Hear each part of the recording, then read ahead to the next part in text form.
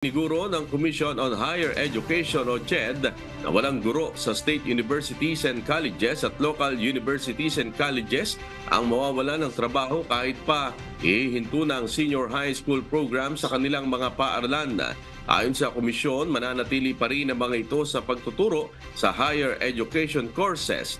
Hindi rin anya bubawagi ng CHED ang K-12 program kahit pa tatanggalin na ang senior high school sa lahat ng SUCs at LUCs. Paliwanag ni CHED Chairperson Prospero de Vera III, wala sa kapangyarihan ng komisyon na alisin ang programang ito ng Department of Education maliban na lamang kung aamyendahan ng Kongreso ang batas. Pakinggan natin ang pahayag ni CHED Chairperson Prospero de Vera III.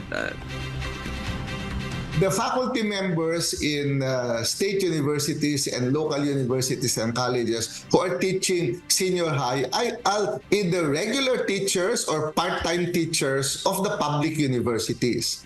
And therefore, if they don't have any more senior high, most of them will teach the regular courses at the university level, because they are not technically they are not high school teachers. They are higher education teachers teaching senior high school.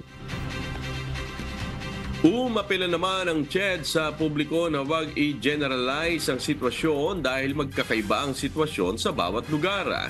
Sa ngayon ay wala pa silang natatanggap na report kung may mga estudyante ang hindi nakapasok sa senior high school dahil sa pag-aalis ng programa sa mga SUC at LUC.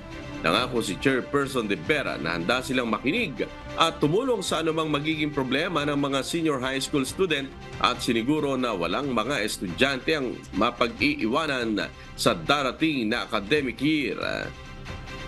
Please do not generalize for everyone, because the schools and the students are differently situated across different regions of the country. We have been looking for solutions these past years.